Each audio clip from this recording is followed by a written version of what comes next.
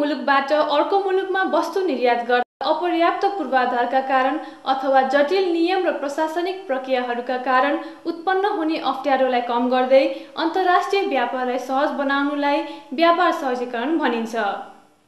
विश्व व्यापार सङ्गठन अन्तर्गतको भन्सार महसुल तथा व्यापार सम्बन्धी साधारण सम्झौता अथवा general agreement and tariff and trade ग्याटले पनि व्यापार सहजीकरणको विषयलाई भेटेको छ। नेपालको व्यापार सहजीकरणको अवस्था दक्षिण एसियामा मात्र अफगानिस्तानको भन्दा राम्रो रहेको छ। प्रस्तुत छ एक रिपोर्ट।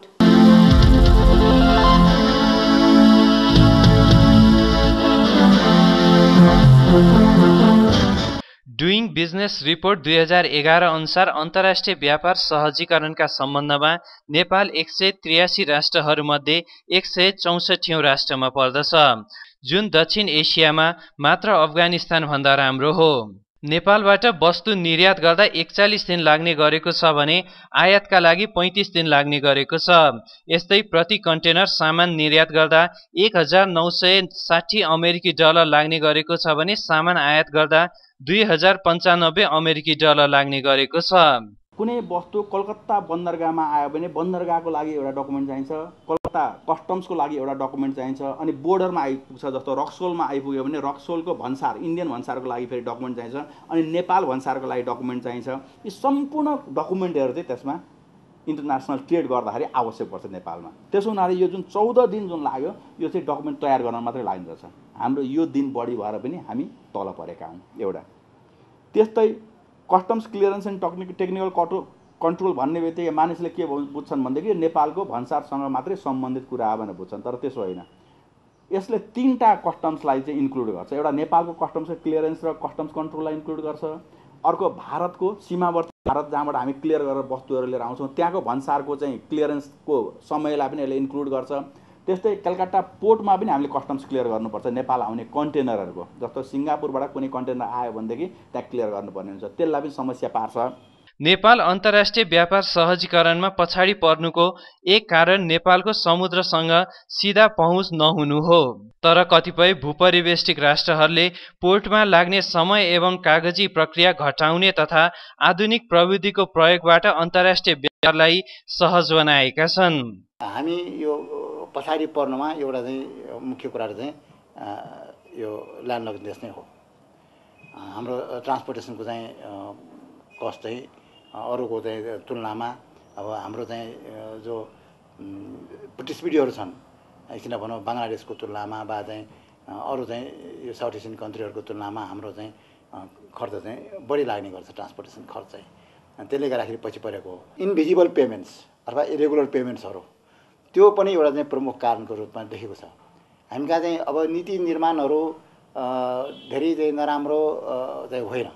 नीति निर्माण गरेका छन् राम्रो होइन, नीतिहरू ठिक छन्, रेगुलेसनहरू चाहिँ बनाएका छन्, सुधारका कामहरू भएका छन्, तर व्यवहारमा गयो भने त्यसलाई चाहिँ कार्यान्वयन चाहिँ गराउन चाहिँ कठिन हुने। कारोबार खर्चमा यदि हामीले कमी गर्न सक्यौँ भनेदेखि त्यसले चाहिँ ट्यारिफमा गर्ने कटौतीभन्दा पनि बढी सहयोग पुर्याउँछ व्यापारलाई भनिरहेको छ।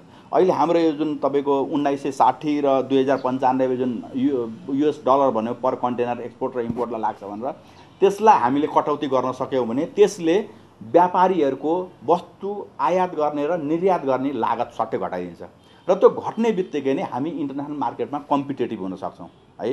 र हुन त त्यसमा अरू ब्यारियरहरू पनि छन्, जस्तो नन ट्यारिफ ब्यारियरहरू तपाईँहरूलाई भनौँ, जस्तो एकछिनको लागि मेचीबाट हामीले कुनै कुरा एक्सपोर्ट गर्नु पर्यो, चिया एक्सपोर्ट गर्नु पर्यो भने त्यो चिया ठिक छ कि छैन भनेर टेस्ट गर्नलाई हामीले कलकत्ता पठाउनु पर्ने हुन्छ हैन। त्यो त्यस्ता ब्यारियरहरू पनि छन्, त्यसले पनि हामीलाई हासिल गरिरहेका छन्। त्यसैले हाम्रो एक्सपोर्ट बढ्न नसक्नुमा ट्रान्ज्याक्सन कस्ट एउटा मेजर कज हो, तर त्यो सँगसँगै नन ट्यारिफ ब्यारियर पनि हामी भन्छौँ, त्यो नन ट्यारिफ ब्यारियरले पनि काम गरिरहेको छ जस्तो लाग्छ। र सँगसँगै तपाईँले भने जस्तो डिसएडभान्टेज हामीलाई ल्यान्डलक कन्ट्री छ र ल्यान्डलक कन्ट्री भएको हुनाले थर्ड कन्ट्री एक्सपोर्ट गर्न र थर्ड कन्ट्रीबाट इम्पोर्ट गर्न हामीले एक्स्ट्रा केही कस्टहरू बियर गर्नुपर्ने हुन्छ। तर त्यो कस्टलाई हामी मिनिमाइज गर्नुपर्छ र मिनिमाइज गऱ्यौँ भनेदेखि ल्यान्डलक्ड हुनु नै हाम्रो लागि अभिशाप होइन। नेपालले अन्तर्राष्ट्रिय व्यापारका लागि कलकत्ताको मार्ग प्रयोग गर्ने गरेको छ। यता अन्य मार्गहरू प्रयोगमा ल्याउन सकिने सम्भावनाहरू भए पनि विकल्पहरू प्रयोगमा ल्याउन सकिएको छैन। तर हामीलाई प्रब्लम पारेको कहाँ छ त भन्दा हामीलाई ट्रान्जिटले प्रब्लम पारेको छ, कलकत्ता बन्दरगाहले प्रब्लम पारेको छ, यहाँ कन्टेनर आएर फर्किन लाग्ने समयले पारेको छ। त्यसले यी सबै कुराहरूले गर्दाखेरि वास्तवमा हामी तल पुगेका छौँ। हामीलाई ट्रान्जिटको चाहिँ राइट चाहिँ छ, ट्रान्जिट राइट चाहिँ हामीले पाएको छ, तर त्यो चाहिँ लिमिटेड छ। हाम्रो एउटै मात्र रुट चाहिँ हामीले अहिलेलाई भनेको चाहिँ अब रक्सोल चाहिँ कलकत्ता कोरिडोर मात्र हामी युज गर्छौँ। त्यसको अल्टरनेटमा हामीले यो बङ्गलादेशको चाहिँ युज गर्ने भनेर चाहिँ प्रयास गरेका छौँ। तर त्यसमा हामी आफै पनि चाहिँ अल्मलेका छौँ। पहिला हामीले राधिकापुरको बाटो चाहिन्छ भनेर भन्यौँ, अनि त्यसपछि त्यो भएन भने फेरि फुलबारीको चाहिन्छ भन्यौँ होइन। अब फेरि यो सिंहबार चाहिँ रोहनपुर सिंहबारको चाहिँ हामीले कुरा गरिरहेका छौँ। कहिले हामी चाहिँ विशाखापट्टनमको चाहिँ कुरा गर्छौँ। अब त्यसमा चाहिँ हामीले अलिकति चाहिँ यकिन गरेर कहाँबाट हामीलाई फाइदा हुने हो भन्ने कुरा पनि चाहिँ हामीले आफै पनि यकिन गर्नुपर्ने अवस्था चाहिँ छ। हामी कहाँ सामान निर्यात गर्दा 9वटा र आयात गर्दा 10वटा डकुमेन्टहरू आवश्यक पर्दछ, जुन दक्षिण एसियाली राष्ट्रहरूको तुलनामा वस्तु निर्यातको लागि मात्र अफगानिस्तानको भन्दा कम हो भने वस्तु आयातको लागि अफगानिस्तान र भुटान भन्दा कम हो। तर पनि सामान्य रूपमा आयात तथा निर्यातका लागि आवश्यक डकुमेन्टहरूको सङ्ख्यामा दक्षिण एसियाली राष्ट्रहरूसँग ठूलो भिन्नता भने छैन। व्यापार सहजीकरणका लागि कागजी प्रक्रियाहरू अहिले कम हुँदै गइरहेको छ। यस अवस्थामा हामीले समेत आधुनिक प्रविधिको प्रयोगबाट यसलाई हटाउन प्रयास गर्नु आवश्यक रहेको विज्ञहरूको भनाइ छ। एसिया पेसिफिक रिजनका अरू मुलुकहरूमा चाहिँ पेपरलेस ट्रेडिङ चाहिँ को टेक्नोलोजी चाहिँ उनीहरूले अपनाइसक्यो। हामी त्यसमा भन्दा धेरै पछाडि छौँ। अहिले पनि हामी के भनिरहेछौँ भने हाम्रो चाहिँ एक्सपोर्ट इम्पोर्ट गर्दाखेरि कागजात चाहिँ धेरै भयो भनिरहेछौँ। हाम्रो अब यो कस्टम एक्ट 2007 आएपछि हाम्रो पनि चाहिँ अब कम गर्ने भनेर चाहिँ भनिएको छ होइन। एक्सपोर्टमा चाहिँ 4वटा डकुमेन्ट भए पुग्ने, इम्पोर्टमा 9वटा भने पुग्ने भनेको छ। तर हामीले अब व्यवहारमा चाहिँ हेऱ्यो भने एक्सपोर्टर इम्पोर्टसँग सोध्यो भने त्योभन्दा धेरैवटा सङ्ख्यामा अहिले पनि कागजातहरू चाहिँ अनावश्यक रूपमा धेरै तयार गर्नुपर्छ भनेर भन्छन्। उनीहरू व्यावहारिक कठिनाइ देखाउँछन्। अब हामी पेपर चाहिँ घटाउने कुरा गरिरहेछौँ, अरू चाहिँ पेपरै नचाहिनेमा चाहिँ गइसक्यौँ होइन। त्यो चाहिँ टेक्नोलोजी चाहिँ हामीले युज गर्न चाहिँ नसकेको अवस्था छ। नेपालले आयातका लागि लाग्ने 15वटा डकुमेन्टहरूलाई घटाएर 10वटा बनाइसकेको छ भने निर्यातका लागि लाग्ने डकुमेन्ट 14वटाबाट 9वटामा घटाइसकेको छ। यसबाहेक सरकारले व्यापार सहजीकरणका लागि कार्यहरू गरिरहेको छ। साथै व्यापारका लागि लाग्ने समय एवं लागतलाई कम गर्नका लागि अझै थप प्रयासहरू आवश्यक छन्। स्ल्याब रेटलाई हेर्दाखेरि अहिले बेसिकल्ली हाम्रो ड्युटीहरू हामीले लिने भनेको चाहिँ 5%, 10% र 15%को स्ल्याबमा मात्रै हुन्, दरबन्दीमा मात्रै हुन्। यो 3टाको दरबन्दीले 80% भन्दा बढी ट्यारिफहरूलाई हाम्रो कभर गर्छ।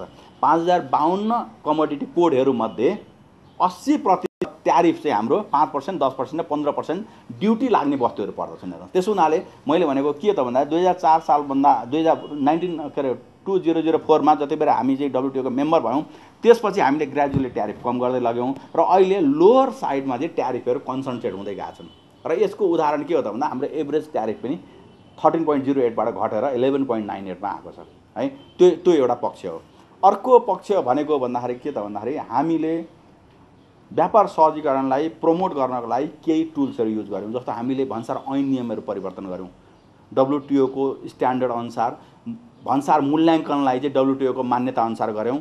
अनि त्यसपछि आएर क्लासिफिकेसन हाम्रो इन्टरनेसनल स्ट्यान्डर्डको छ, WCO ले दिएको मान्यता अनुसार हामीले क्लासिफाई गर्छौँ। अहिले मुलुकमा श्रम विवाद, लोड सेडिङ, चर्को ब्याज जस्ता कारणले उत्पादन लागतमा वृद्धि भइरहेको अवस्थामा भन्सारमा लाग्ने अधिक लागत एवं समयलाई घटाउन आवश्यक छ, जसबाट केही हदसम्म भए पनि नेपालको व्यापार वृद्धि हुनेछ। दर्शकवृन्द, थप आर्थिक सामग्रीहरूको लागि www.arthakoarthanews.com लगइन गर्न सक्नुहुनेछ। साथै यहाँहरूको जिज्ञासाको लागि हाम्रो इमेल एड्रेस हो ibn@arthakoarthanews.com। हस्त आजको कार्यक्रमबाट म जेनी थापा लगायत सम्पूर्ण युनिटलाई बिदा दिनुहोस्। नमस्कार।